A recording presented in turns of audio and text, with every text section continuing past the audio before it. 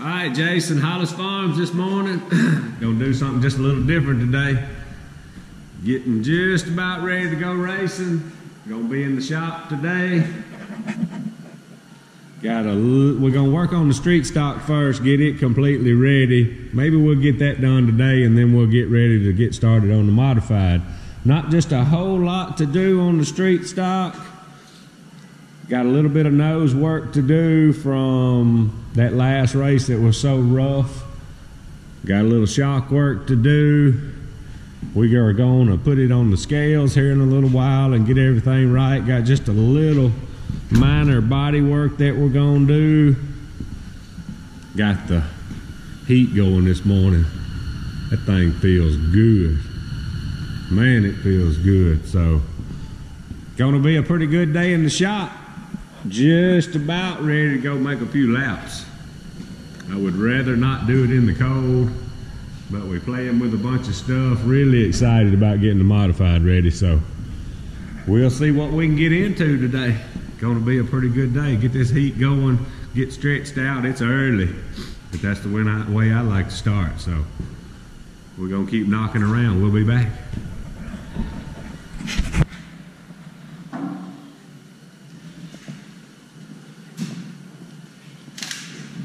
Getting serious now, y'all.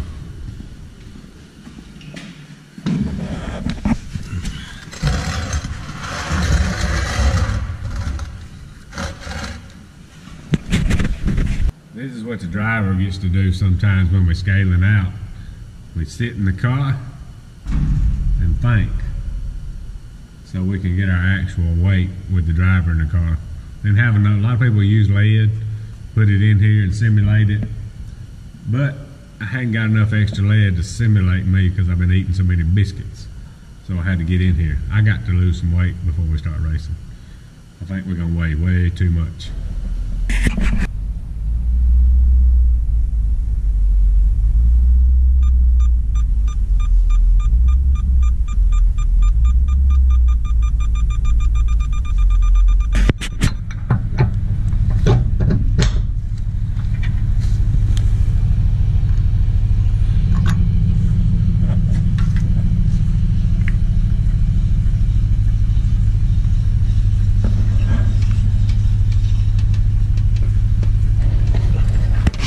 Alright, y'all, got done what I was gonna get done with the race car today. Got the front end set, got her scaled out, made a few notes, a few things we gotta do.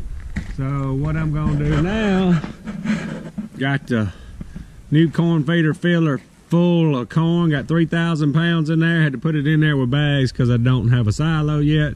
Got her hooked up to the new Titan, and we're gonna haul this thing to Mississippi. Got some new feeders to put out later. Then I got to get the Ranger over there, so it's going to get this thing going the first time. It's going to take a few trips back and forth over there, but that's all right. We'll get her done. We'll be back. All right, y'all, the wagon pulls pretty good down the highway. When Brad came over this morning, he texted me and said if I wanted a biscuit, and he brought us a biscuit, sausage and cheese from Hardee's, and brought me a Dr. Pepper. I already had a Dr. Pepper, half going, half gone. I saved it for my biscuit. When I opened the bag up, I said, what's there two in there for? He brought Pete one. So what we did, me and Pete shared the first one for breakfast, and we finna share this second one for lunch. Oh, Pete, that sunshine hit me. He's about to fall out. Alright, we'll be back. Alright, y'all, me and Pete made it down with the corn feeder filler. Got her unhooked. I went ahead and brought my big tires, the implement tires, because it is gonna be muddy while I'm filling it up, and I think they won't rut the ground up quite as bad. Brought me an extension cord, got the trickle charger hooked up to keep the battery hot when we get ready. All we gotta do now is haul some feeders down here, and we'll be ready. This right here is one of my dad's old feeder fillers. It's an old wagon, but it hooks up, Pete gonna dig, it hooks up PTO. Really nice deal. This thing will swing around. It would actually be real good for what we're doing, and we'll probably use it some in the summer maybe, but it's hooked up to the John Deere 7210 right now, and as wet and muddy as it is, we would make a mess with that thing right now. So we'll end up probably being able to use both of them. It's gonna have to be real dry to drag the tractor around to fill the feeders up with this one. That's one reason the biggest reason we got this smaller one is because most of the time we'll be doing it with the Ranger.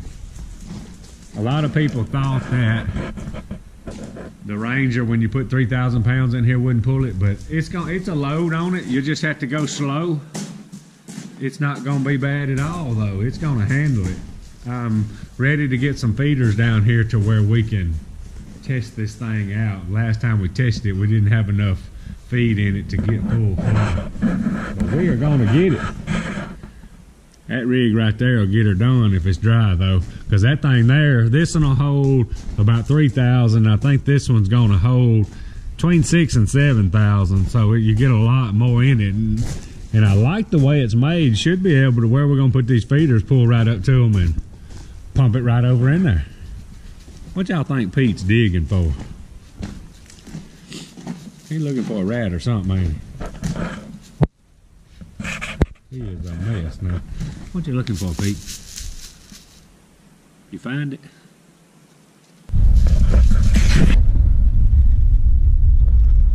Alright, y'all, we got us a load of corn down there with new 3,000 pound corn feeder filler, as we gonna call it.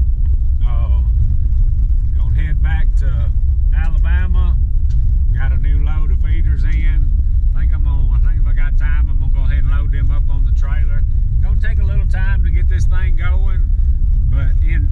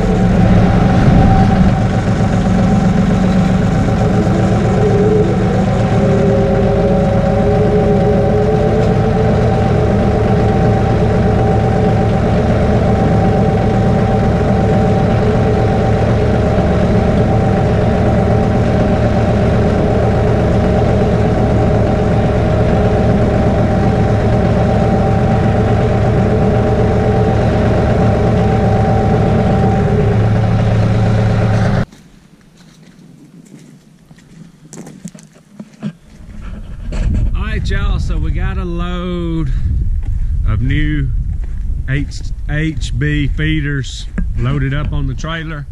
Y'all seen us fool with these feeders, these HB feeders, quite a bit in the past. We've had super good luck with them. These feeders here are going to our place over in Mississippi. We're fixing to start a completely new program over there, something we have never done on this large of a scale. Very excited about it. I have been playing with it. Of course, we fooled with this stuff all our lives. I've been playing with it real serious, where y'all see me free range hunt here in Alabama. And this project that we're gonna do over in Mississippi, before y'all ask, it is completely free range. Had super good luck the past couple of years here on a very small piece of property. Killed the big deer this year, another 8-point this year, and a nice 8-point or 2 last year down here in Alabama, free range stuff. The piece of property over that we're going to be fooling with in Mississippi is quite a bit larger. I don't know, as far as I know, nobody has ever done, nobody I know, it may have been done before, but nobody I know has ever done what we're fixing to try to accomplish on this kind of scale. It's going to be it's not going to just be about these deer feeders and corn feeders. It's going to be about the land management, timber management, wildlife management. Fixing to get real serious with camera surveys. Most of the time I don't like the cameras that much when I'm hunting, because I like the surprise attack. Y'all see these deer I've killed down here. I don't have pictures of them. It's pretty exciting, but for what we're gonna do, we're gonna need to use cameras. I don't really want a surprise. I want to know the deer that we're after and why we're after them when we're doing it. So this is not just gonna be a 1-year plan though, so y'all hang on. This ride's gonna go on for years. I think we can accomplish a lot in a year's time, and that'll show us what's to come in the future. I think 4, 5, 6, 7 year plan is probably more accurate, because we're of course going to learn stuff as we go and throw everything in that we've used already over in the years past. This thing's gonna get good. I am super excited about it, and this is kind of letting y'all in on a few things. Like I told y'all, I got the new Titan, some things we're gonna be doing. So in a few days, whenever it may be, I don't think I'll do it tomorrow, but anyway, we're gonna start spacing these feeders out. It's gonna take I got a map. I don't never fool with maps a lot, but I do have a map, and I'm gonna try to do this thing right, because you're not just gonna be perfect from the ground. Even though we cover the property all the time, a map's gonna help us think about this thing, put the feeders in the right spot. Gonna be interesting. I'm excited, and y'all are gonna be a part of it and see the benefits and the rewards at the end. Got a lot gonna go on this summer. Just a lot fixing to go on, but this is the first thing that I'm gonna do, is start this feeder process. The whole thing about these feeders is holding the deer and getting them old enough. I mean, we don't really want to shoot the bucks that we're raising to shoot, or growing to shoot, whatever you want to call it. We're going to end up wanting these deer to be at least 5, 6, 7 years old. Just kind of have to watch them. There'll be some surprises. I've killed, on the small piece of property here in Alabama, the last 2 years, I've killed 2 5-year-olds, so it really boosted my confidence on what we can do on a little larger scale and a little larger piece of property, about what we can hold and what we can bring in when the rut goes on. So pretty excited. Just gonna take a lot of time to get this thing together. Like I said, a lot of land management, a lot of timber management and stuff going on. I don't know. I wish I knew somebody that had done this exactly the way I want to do it. I don't think they have. The colleges probably have never had opportunities to study and do what we're about to do. They probably got a lot of information, but I'm kind of hard-headed. I want to do it like I want to do it, and I think it'll work. I really think it'll work. I've got some people that I know that's doing a lot of stuff like we're doing already, close to the scale we're doing it. Most of the people that you talk to that's doing probably what they're going to be lacking on what we're going to do is the timber management. This is going to be a big key to where we don't have to do quite so much of the feeding. It's just kind of more to hold them, and the whole key to this thing is keeping the deer till they get old enough and mature enough to what you want to shoot, and then doing in this deal that we're going to do. A lot of people are confused when you start talking about a